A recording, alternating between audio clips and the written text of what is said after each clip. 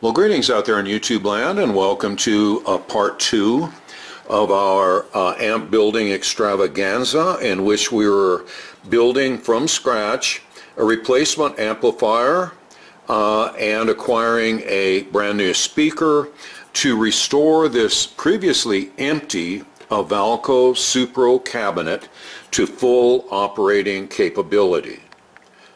In Chapter 1, I left you hanging about where the output transformer will be installed, and also the filter capacitors, because there's just not a whole lot of room underneath here to do that. So let me show you right away what I've come up with as a solution. Now here's the plan.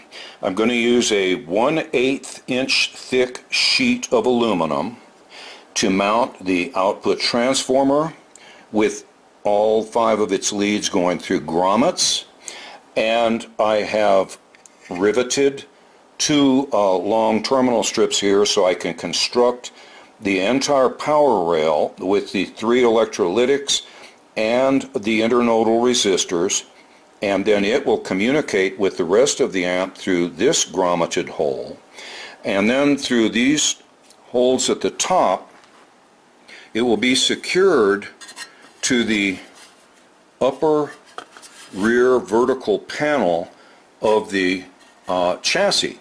So it will then protrude down like this. I'll show you after I've connected it. You'll get a better look at it, but it's going to be connected right here and come down to where it touches the floor of the cabinet, just like the control panel does. And I've checked, and it has plenty of clearance between this and the speaker, so there should be no problem. It'll be completely hidden. It'll still have some ventilation, and it also provides 1 layer of shielding between the power supply and the circuit of the amp. Here you see how it will be mounted to that vertical rear panel and align with the floor of the amplifier cabinet. Okay, I'm going to use screws to connect this plate to the chassis because I will want to have the room to be able to install and wire the tube bases before I screw in the power supply and make my connections. Here, as you can see, there's plenty of room for the output transformer right here, and the power rail will be vertically down here with all kinds of airspace around it. I've also drilled 4 holes for screws to secure the chassis to the wood supports in the cabinet. Next, I'm going to rivet in terminal strips near my tubes and jacks and other components so that I'll have places to make connections for each of the tubes to the rest of the circuit, and the terminal strips will stabilize those connections. I'll also put one here horizontally right below where the tremolo circuit is to give myself plenty of lugs here to support the tremolo circuit. Now, the reason for doing all of this now is I intend to paint the chassis, the outer surface of the chassis. I'm going to use a base coat, clear coat. Right now it's going to be gold, so it will go well with the kind of golden tweed of the cabinet. And I don't want to be drilling a bunch of holes or manhandling the chassis after it's painted. I would rather just be able to flip it over and solder my connections and do my construction in here without having to punch holes or do anything else that might disrupt the paint. Okay, so now it's time to rivet in the terminal strips, and then I think we should be ready to start painting the chassis. I believe that all the necessary terminal strips have been riveted in appropriate places to allow for the circuit to be fully supported as it connects the different components. Now, since I'm going to rivet in the 3 large octal tube sockets, I think I'm going to go ahead and rivet them in before I paint the chassis, because riveting afterwards, the rivets will be real bright, shiny silver. They'll stick out, they won't look right. And also I might damage the paint as I'm using that the rivet pliers to pull the pop rivets through. So let's do that, and then I think we're ready to paint. And just to make things a little simpler, before I rivet the socket in place, I have masked the micarta portion of it. It's a lot easier to mask it unriveted than after it's unriveted into the chassis. The sockets are all riveted in place, and I have masked all the holes so that as I'm spraying the outer surface, we don't get overspray on our components inside for a cheesy and amateurish look. I'm going to have to install the 12AX7 sockets with a little, probably number 4 nuts and bolts, because the clearance is just not there for the riveting gun, and there's no other way to do it. So I'll just install them after the painting is done. Now the one final step before the spraying begins is to cleanse the surface with some really stout degreaser, like either lacquer thinner or 409 Windex, something like that, to be sure there's no big fingerprints right here to ruin the paint job. I personally think this final cleanup prep may be the most important step in the paint job. If you thought this looked really clean and shiny, look at what came off of it. That was the first cleanup attempt. Okay, so now I'm going to go with a clean portion of my towel here and go over it a couple more times until I don't see this type of mess. Okay, there's cleanup number 1, cleanup number 2. You see we're kind of headed in the right direction. I think one more just to be sure. And you really don't need this type of garbage between your paint and your surface. So one last cleanup. I'm going to use Windex for the final, and then we're ready to start spraying. There's the final cleanup, and now I'll just blow it off with compressed air, get any lint off, and I'll see you in just a couple minutes with the painted chassis. Here is the painted chassis after a couple coats of lacquer base coat gold.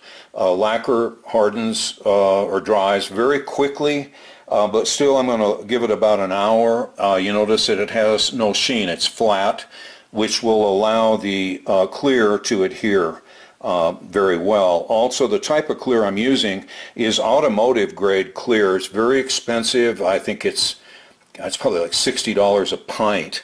Okay, I have some left over, so I'm going to use it, and we should end up with a really pretty glossy finish. But like I said, let's let this dry for about an hour before we do that.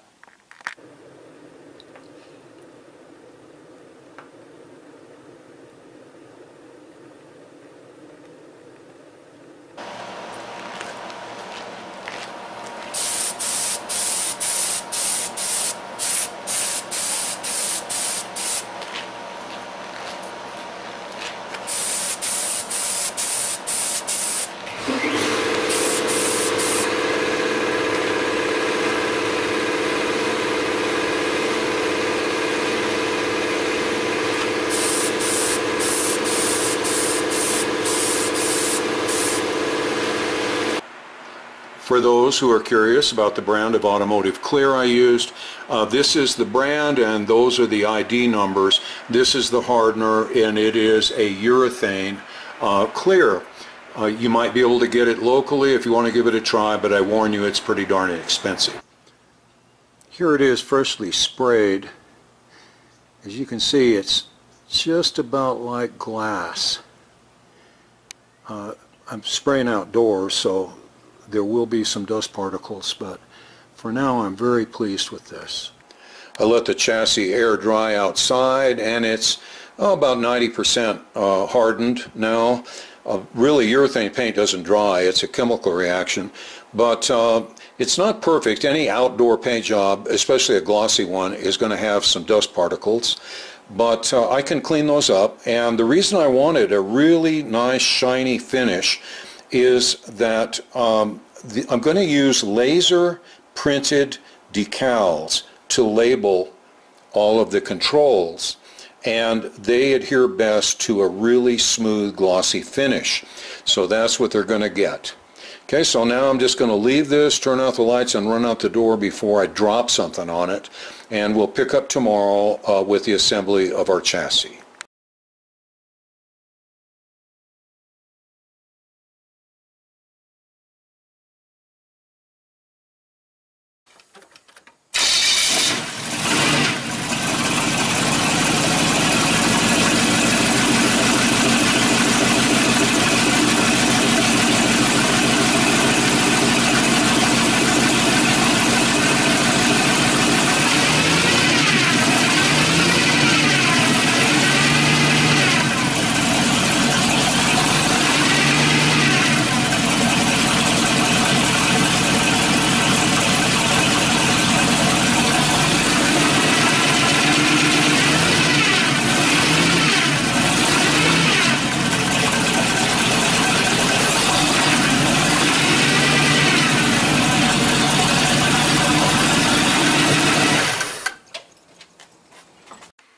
Now that we have a nice, smooth, glossy finish for our chassis, it's time to label all of the controls, tube sockets, and other parts of our amplifier chassis.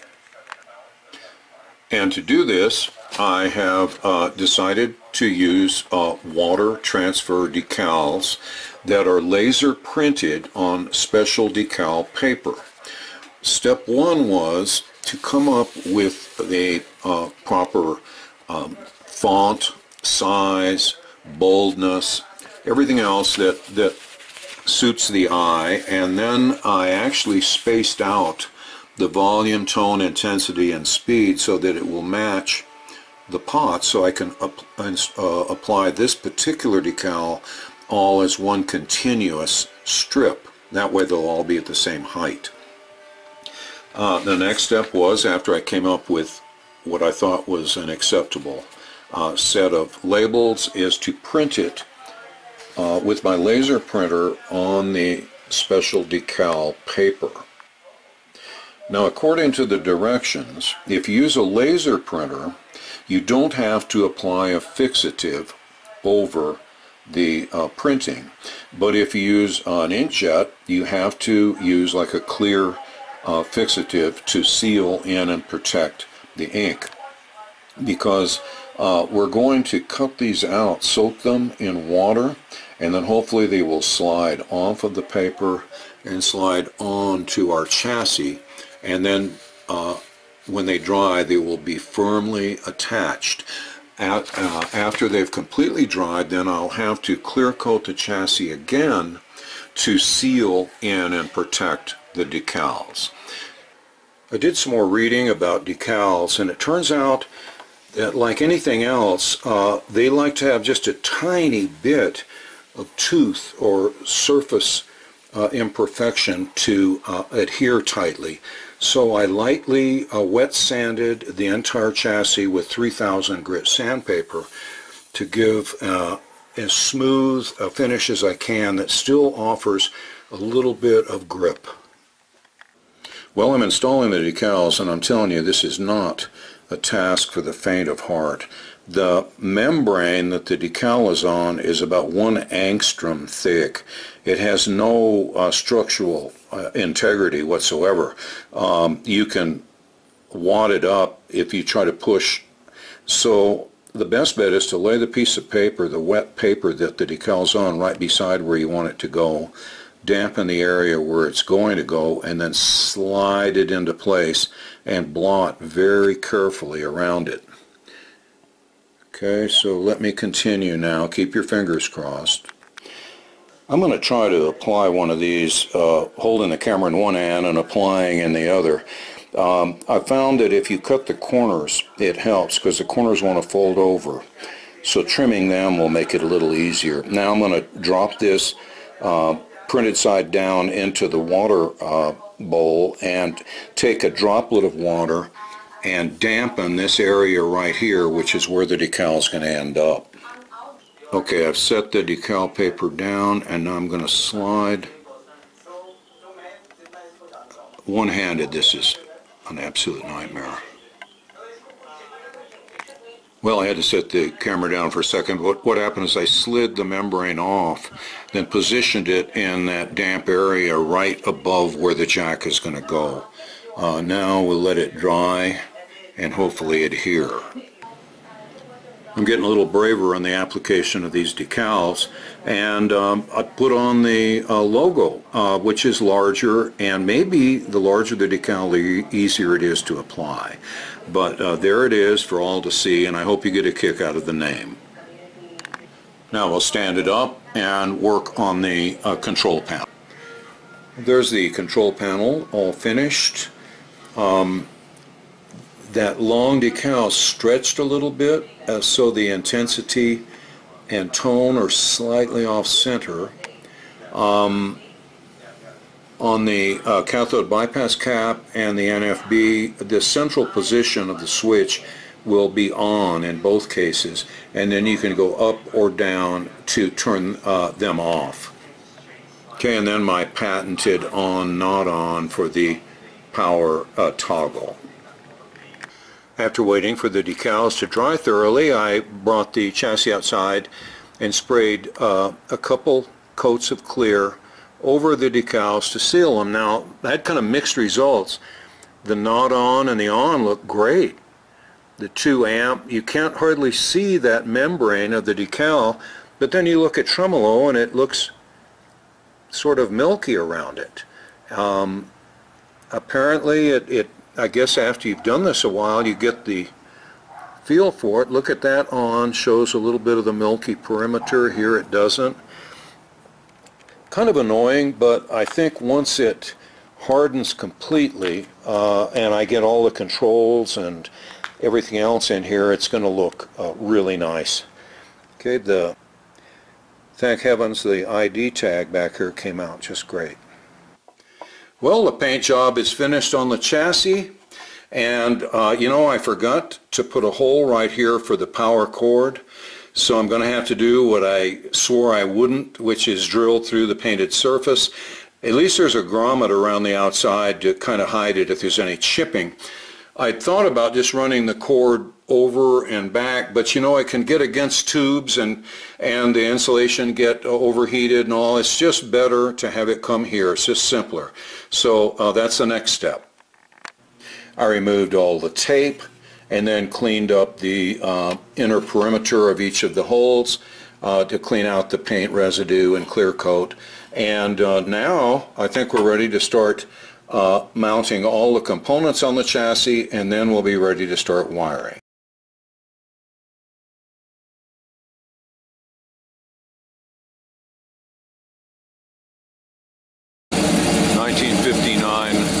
Nash Rambler. Okay, and as you can tell, it's not exactly stock, but let's give it a look over. Okay, we'll go all the way around it and check out the engine, which is the best part. Okay, so grab a beer, because here we go. You see the front end with the mighty Rambler emblem proudly emblazoned.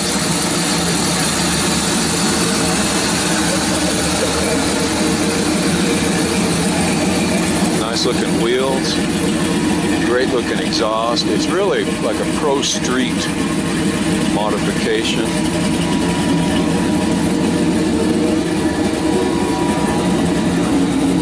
Just nice as can be. Tiny little car. These have really gotten to be popular with the pro street crowd because they're so compact and they really lend themselves to this type of modification. All aluminum block MKS LS3 Corvette engine. Actually, this one came from an Escalade. Okay, the injectors have been increased in diameter and the cam has been changed. So we're probably looking at close to 500 horsepower. I think it's like 373 gears. See, it barely fits.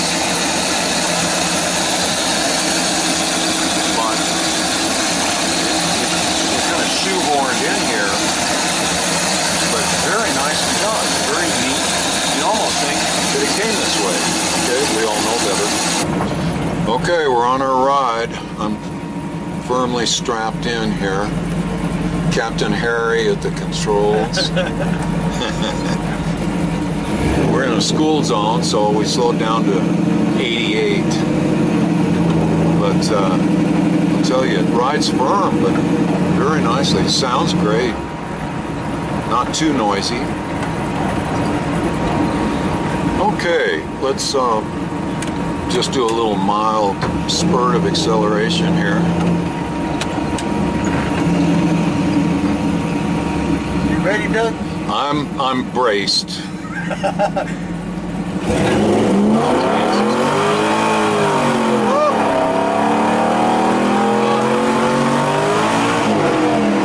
Good God. I know what the space shuttle crew must feel like on the launch. Jeez. Just watch. Past this truck. Let's try just another little burst of speed because one is never enough.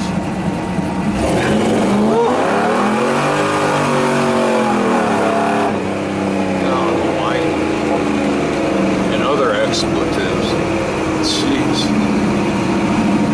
No, it may be one of the fastest cars I've ever ridden. Incredible. But completely controllable.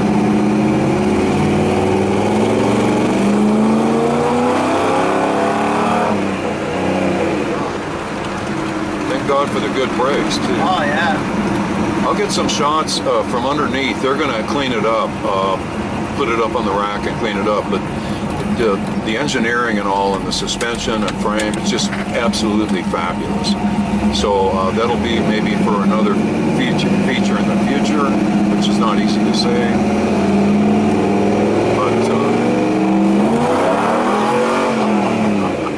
No matter what, can't get used to that.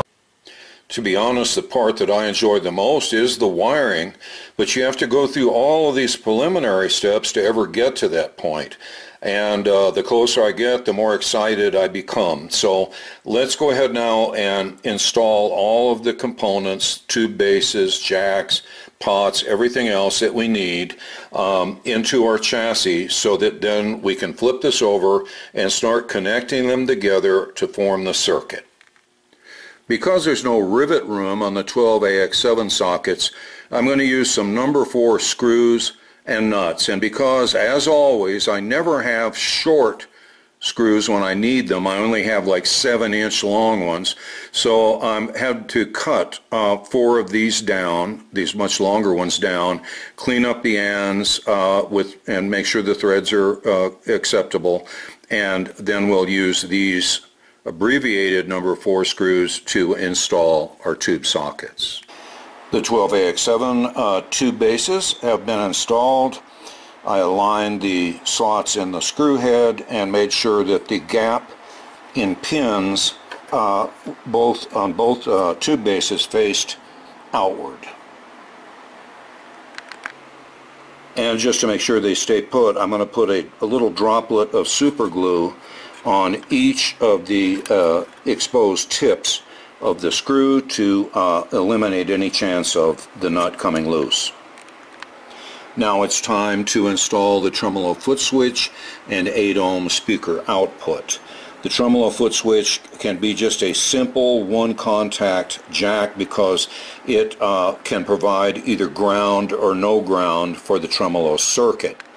The speaker output jack, though, is going to have 2 contacts, and I'm going to wire the socket so that if nothing is plugged in and the main signal contact is closed with the generally grounding contact, instead of being ground, it's going to be an 8-ohm 10-watt ballast resistor to protect the circuit in case the speaker jack gets pulled out or the amp gets fired up without the speaker being connected.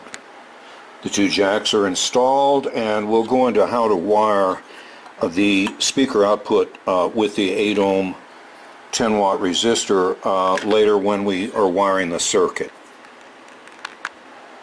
Now it's time to install all of the components on the control panel. The two instrument input jacks have been installed, as well as the volume pot and the tone pot. Both of these are 1 meg audio taper. Now it's for the tremolo controls. Here's the tremolo intensity pot, 250K linear taper. The tremolo speed pot, the kind of an oddball 3 meg reverse audio taper. Here is the switch for the NFB loop on off, and this will be the cathode bypass cap on off. Well, the mighty Suprinceton chassis is assembled with all the components in place except for the panel at the rear, which will have the power supply rail and the output transformer. Like I said, I'm going to wait on that until after I wire the tubes so that I have plenty of room to do so. And here's the front of the control panel. I couldn't find a small washer, so I had to use a larger one, and I don't know if I might get used to this. If I don't, I'll have to hunt down a smaller washer. But for now, this is the way it's going to look from the rear of the cabinet. And here is the inside of the chassis. As you can see, what started out as a fairly simple project suddenly looks pretty complex, doesn't it? And once all the wiring is in place, it's going to look a whole lot more complex. But for now, I hope you can see the kind of balance and spacing and organization of the components so that you have room to run your leads, and you have plenty of terminal strips near where they're going to be needed. So with that in mind, I think it's time that we get started wiring. But before we do start wiring, I think we need to have a brief conversation about a topic called electrolysis. And that becomes an issue when you use an aluminum chassis. Now, no doubt there will be some comments that will address this. And to try to forestall those comments, let me address them right here and now. Electrolysis occurs when a highly reactive metal like aluminum comes in direct contact with a much less reactive metal like steel in the presence of an electrolyte, which includes salt, acid, and water. When this happens, you produce a galvanic response, and the two metals with the electrolyte actually become a weak battery, producing voltage and current. Now, the steel in this case is the cathode, and the aluminum is the anode. Now, this corresponds to our vacuum tubes, in which we have the cathode at the bottom of the tube, and the anode is the plate. We know that electrons flow from the cathode to the anode, and in so doing, the aluminum, the more reactive of the two metals, will become corroded and eroded.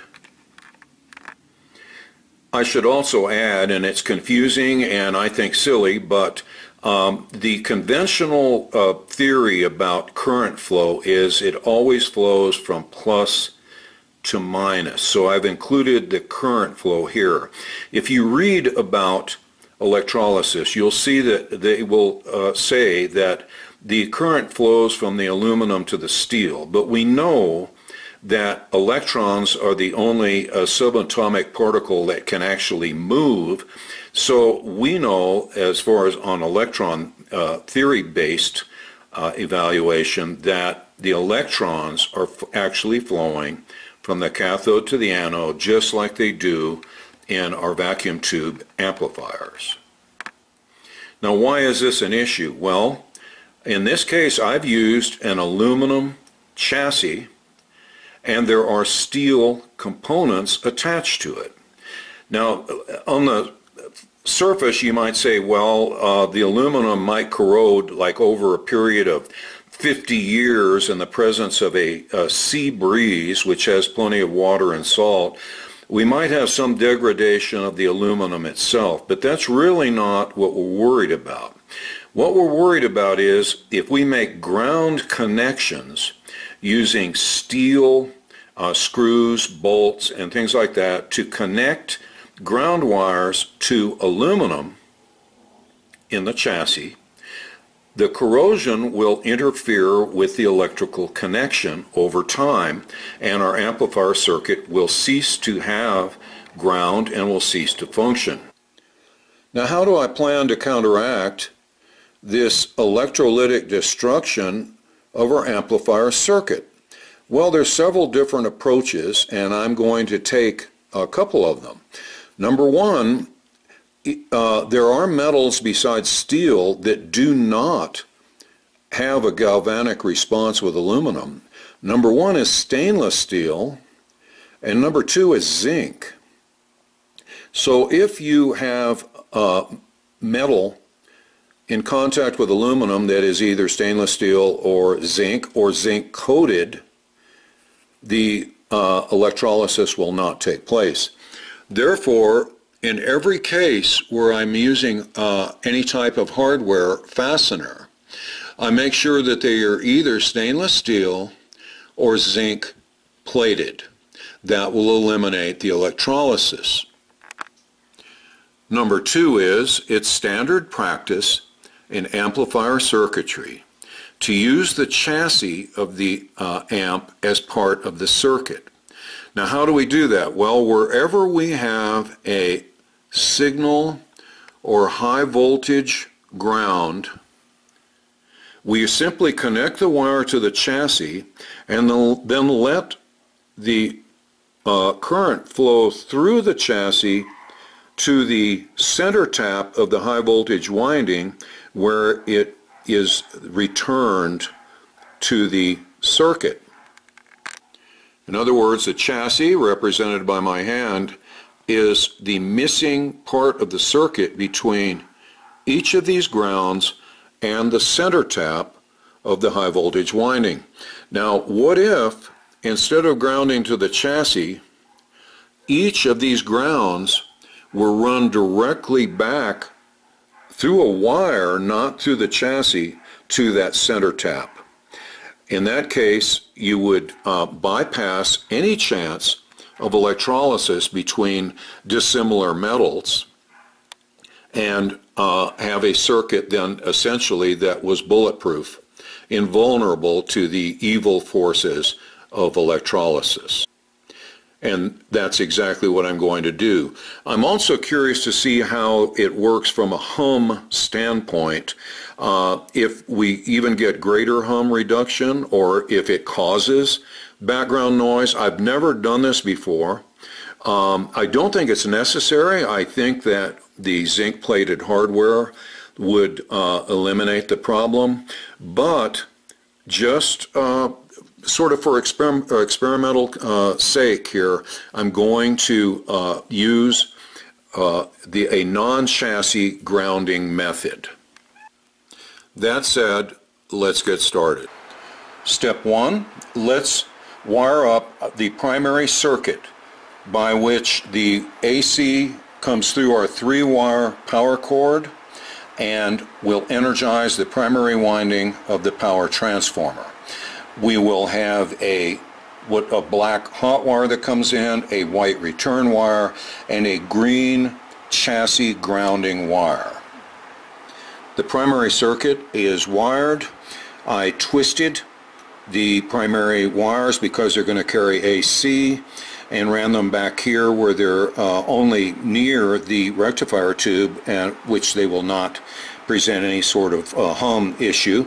I ran the wires through a couple conduits that are super glued to the chassis. As many of the viewers know, I prefer to run the black wire, the hot wire coming in from the power cord, to the switch first, then to the fuse, and then into the one of the primary windings of the power transformer. The white wire, which is the return, goes to this lug and goes to the other primary wire. The green chassis ground comes down here, goes through the conduit, and is securely bolted with zinc-plated hardware over here to one of the transformer bolts. Now that our primary circuit is wired, Let's start with our rectifier wiring, and this is the filament wiring, which are pins 2 and 8. Now you need to check your color code on your transformer, but it's almost always the yellow wires that are the 5-volt leads. So you twist them so that they'll neutralize each other's electromagnetic fields, and then solder them to pin 2 and pin 8. Now you see where the slot is down there that locates the tube. The first pin clockwise from there, looking at the bottom of the tube socket, is pin 1, 2, 3, 4, 5, 6, 7, 8. So our filament winding for our rectifier is now completed. And when we mount that rear panel that has the power supply rail, we're going to run our B+ from pin 2 right here. We'll go through the grommet, and then we'll go to our electrolytic filter caps, which will be on that plate once it's installed. Now it's time to wire the high voltage winding of our power transformer to the plates of the 5Y3 rectifier. Now this transformer has a rather unique feature, and that is it has two separate high voltage outputs. The red wires will output 325 volts. The red and white wires will output 275 volts. The red and yellow wire is the center tap. Now there's something you have to keep in mind when considering the high voltage output of your power transformer, and that is the values given, in this case 325 and 275, are before rectification and smoothing.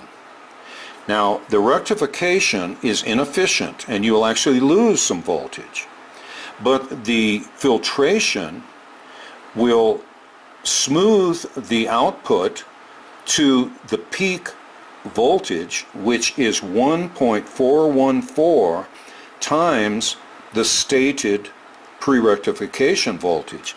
That means that the 325 winding would come out without any losses, which is unrealistic, at around 460 volts. Now, because of the inefficiency of rectification and other losses, we can expect a plate voltage of around 425 being the maximum possible. For the 275 volt winding, we'll get a 389 volt kind of gross high voltage output, which, correcting for inefficiency, be around 355.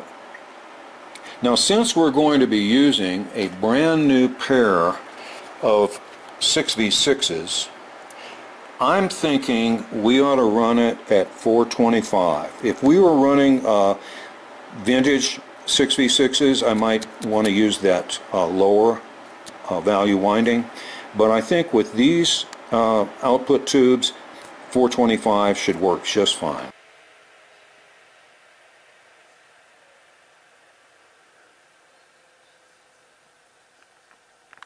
That means that we're going to connect the solid red wires to pins 4 and pin 6 of the rectifier tube. Those are the two plates. It doesn't matter which wire goes where.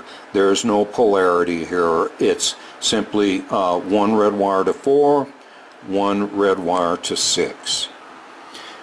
I coiled up the lower voltage output leads, insulated the ends of the wire, and then put some heat shrink to double insulate, and they will stay here if needed or if not needed. Okay, so I'm preserving those wires in case we decide to lower the plate voltage at a later date. And you see the 425 volt output wires twisted to neutralize their electromagnetic field and connected to pins 4 and 6 of the 5Y3 rectifier. The wiring now of the rectifier is finished except for the one B plus wire that's going to come out here of pin 2 is going to go through the grommet and is going to go to our power supply and output transformer on that rear plate. And if you need a reference to a schematic, you can see here we have pins 2 and 8, and it shows the filament here, and then 4 and 6 coming from the high voltage winding. That would be the red wires. That would be the yellow wires. As you can see, it's right there, plain as day on the schematic. Now let's shift our attention to the 6V6 output tube.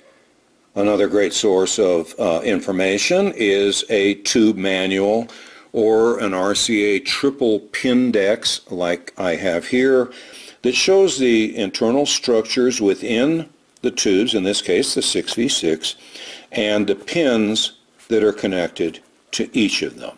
Now I've created a sort of a simplified version of that right here, and we're going to start off by wiring our filament voltage, which is going to be 2 green wires. I'll show you in just a second, and that'll be to pins 2 and 7.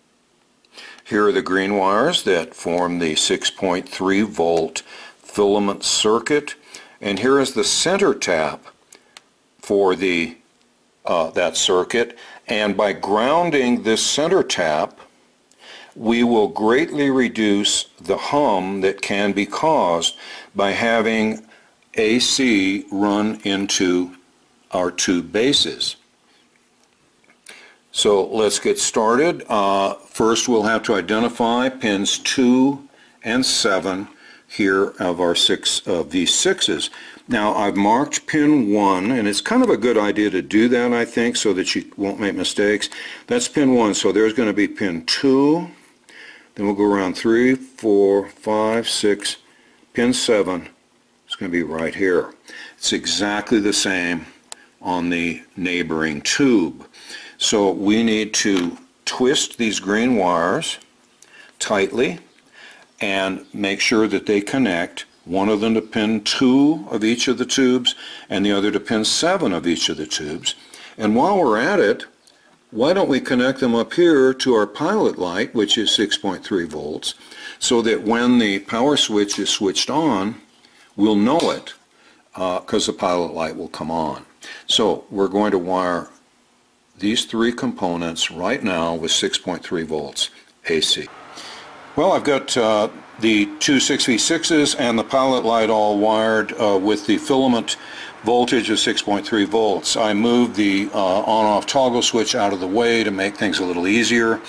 Notice that the wires are twisted. Notice also that they go up, they arch over, and come down into the center of the socket. The last thing you want is for them to wrap around or be down near other pins. This way they just sort of appear from above, and the field that they create will not have much of an effect on the other tube pins. Now to complete the 6.3 volt filament wiring, I've connected twisted wires to the 2 terminals on the pilot light. Then I brought them around here and connected them to these 2 terminals on this strip. I then twisted the 6.3 volt output from the power transformer and connected them so that now the 6.3 volts comes out of the transformer over here and to the pilot light and to the 2 6V6s.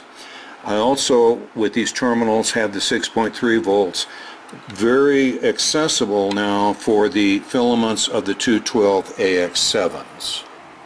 Now let's wire the grids of the 6V6s, and we see that that's pin 5. Then when we look at our schematic, we see that, and it's a good idea, there are grid blockers, 1500 ohm grid blockers between the output of the phase inverter and the grids of the 2 output tubes. So let's get a pair of 1500 ohm resistors and solder them to pin 5. The 1500 ohm grid blockers have each been soldered to the number 5 terminal on each of the 6v6 tube sockets. The other end has come over here to one of the lugs on the terminal strip to be connected to the rest of the circuit when the rest of the circuit has been wired. Now let's wire the screen grids, and as we see, the screen grids will be coming from our power rail, which has yet to be constructed. So what we'll do is go in here to pin 4, which is the pin associated with the screen grid, and bring a wire over here to our terminal strip, making it readily available to attach our B+ from the power rail once the power supply is constructed on the plate that will be attached right here. I used white wires to connect pin 4 on each tube base, which is the screen grid, to the terminal strip, awaiting the completion of the power supply and the connection to it. Next will be pin 3, or the plates of the 6v6. We see that the plates are connected to the output transformer, which is not installed yet. Let's connect pin 3 and bring it out here to our terminal strip so that when we install the output transformer, it'll be an easy connection. Well, pin 3, or the plate of the 6v6, is now connected to this terminal on the strip. Next to it we have the screen grid and the signal grid. Over here we have signal grid, screen grid, plate. All that's left now is the cathode, which will be pin 8. That's going to be right here and in the same position on that tube. And what I'll do is they will be connected together and then brought to one of the terminals, and from that terminal then we will connect our bias resistor to ground, and we will use or experiment to find the proper bias resistance to give us a proper plate dissipation for our 6v6 output tube.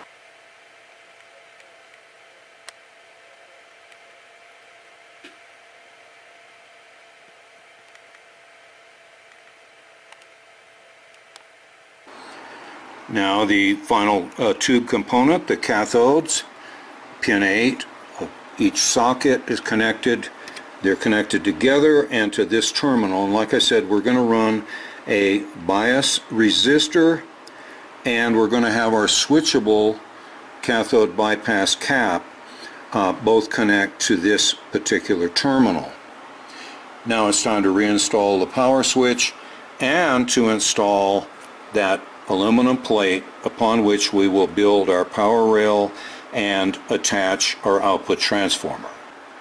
Before we install that power supply plate, I forgot to mention that I linked the two screen grid wires together because, as you see here, the screens are energized by a single wire. That way now I can bring a single wire from the power supply to either this terminal or this terminal and energize both of the screen grids. I will deal with the center taps for the 6.3 volt and high voltage windings a little later. Our power supply plate now has been attached to the rear of the chassis, and it's time to connect all the leads from the output transformer and to construct our power rail with our filter caps and internodal resistors. I'm now wiring the output transformer into the circuit, and having brought all of the tube connections up to these terminal strips sure makes it a lot easier. The plate connections from the primary of the output transformer are brown and blue, so I connected the brown wire to one of the plate wires and the blue wire over here to the other plate wire.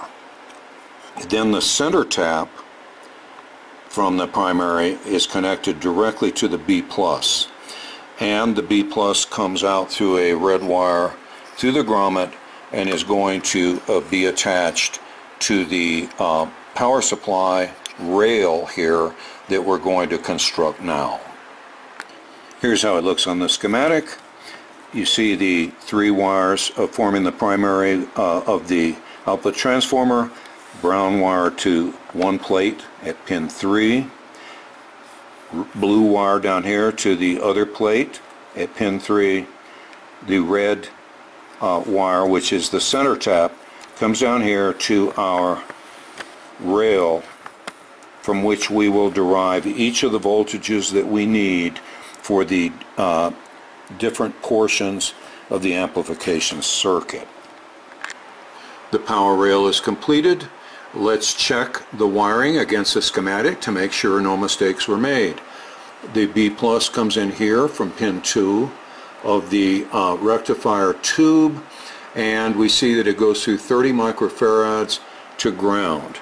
Okay, this is the point at which the B plus comes in, 30 microfarads to ground. Then we go through 1000 ohm 1 watt.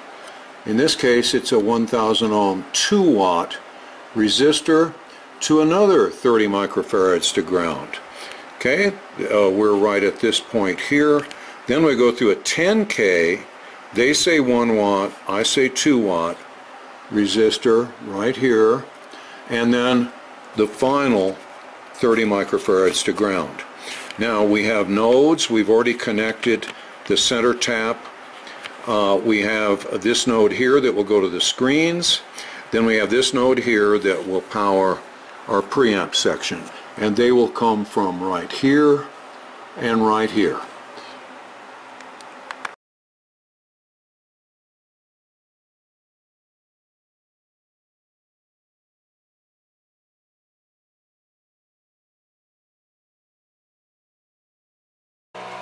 Okay, while the Lord of the Idiots drones away across the street on his second hour of uninterrupted leaf blowing, let's go ahead and fire this beast up.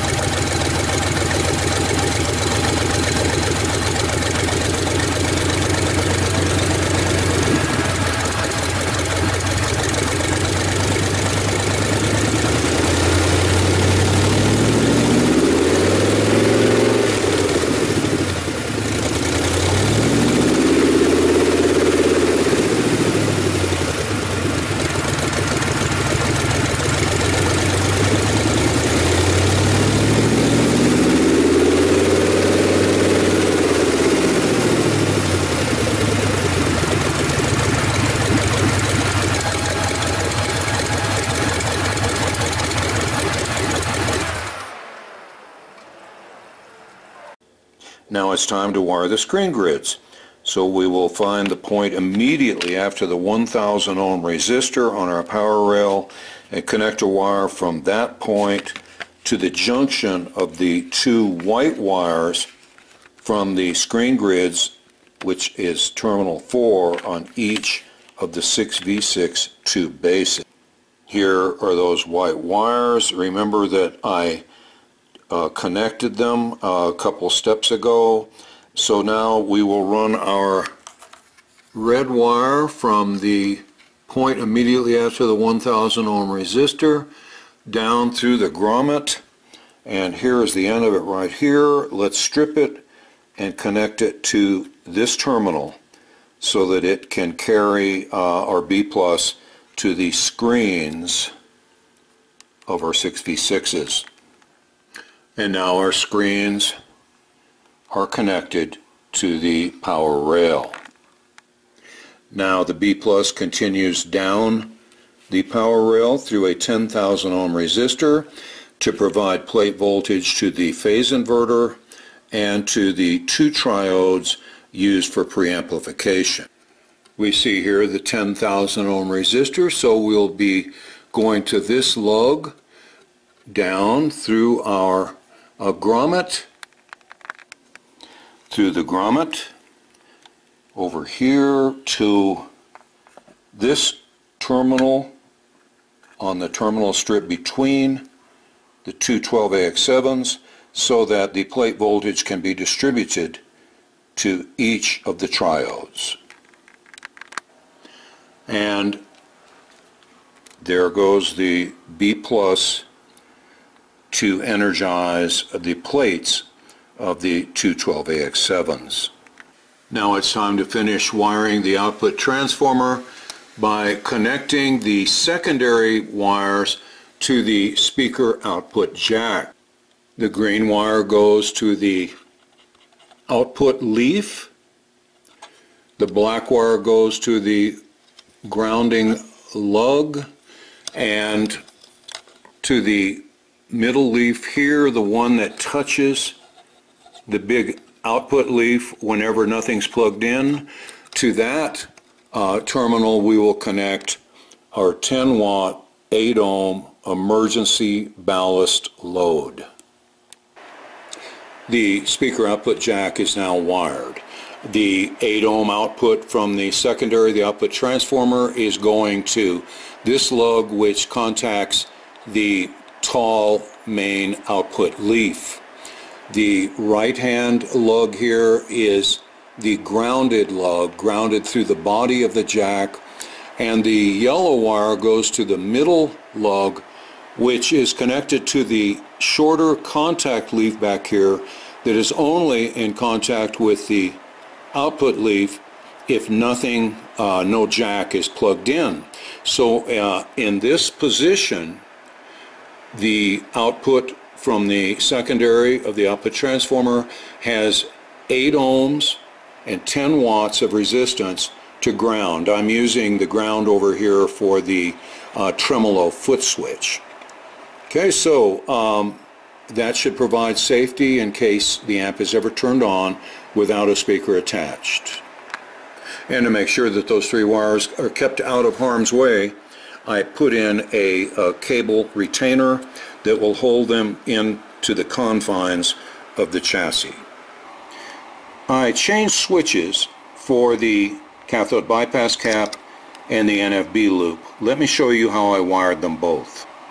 If you look down here, you'll see a wire from the cathodes of the 6V6s. Remember, they're linked together by the black wire, going here to the central lug of the switch.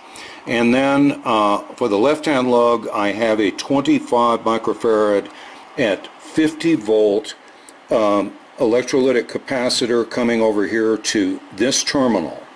I haven't finished wiring it yet, so I've just connected it to the terminal and have not soldered. So now when this switch is in the on position, the 6V6s will have a cathode bypass capacitor. In this position, they will not.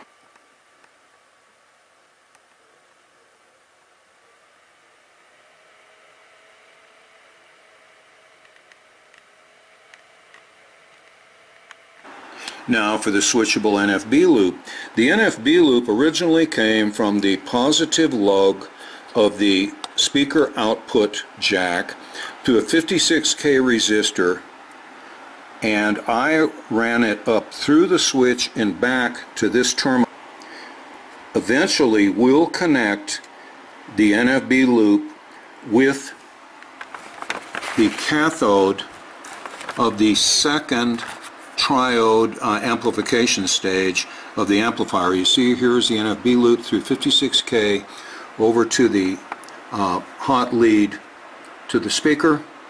So I have simply duplicated this.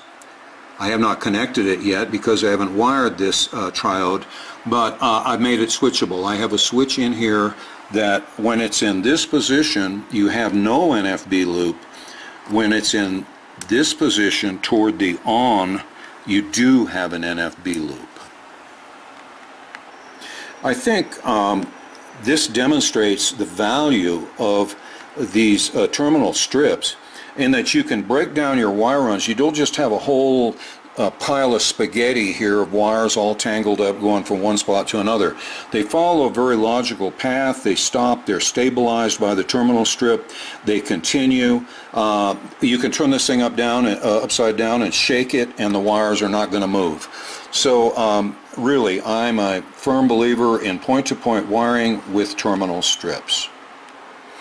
So now the entire right-hand portion of the circuit is finished, except for the provision of that isolated ground that I discussed earlier for the high voltage circuit. And I think it's time we construct that now so that we can start grounding our electrolytic capacitors, our cathode bypass cap, and the center taps for the 6.3 volt winding and for the high voltage, and all the other components that are yet to be installed on the chassis. To do this, I will use this terminal strip, and I'm going to use the end terminal strictly to attach the strip using the nut and bolt from the output transformer. This lug will not be used because it's in contact with the chassis. These 6 lugs will be isolated from the chassis, and therefore they will be the ones we will use for isolated grounding.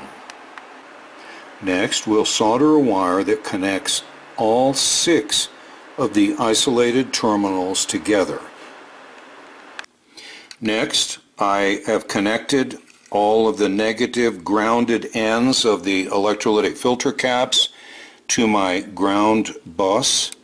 I've also connected the bias resistor for the 6V6s and the cathode bypass cap from the 6V6s, as well as the center tap from the high voltage winding.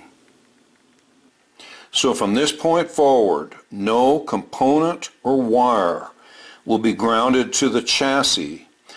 All of the grounds will come to this bus and be connected to the center tap of the high voltage winding of the power transformer, and that's that red wire with the yellow tracer.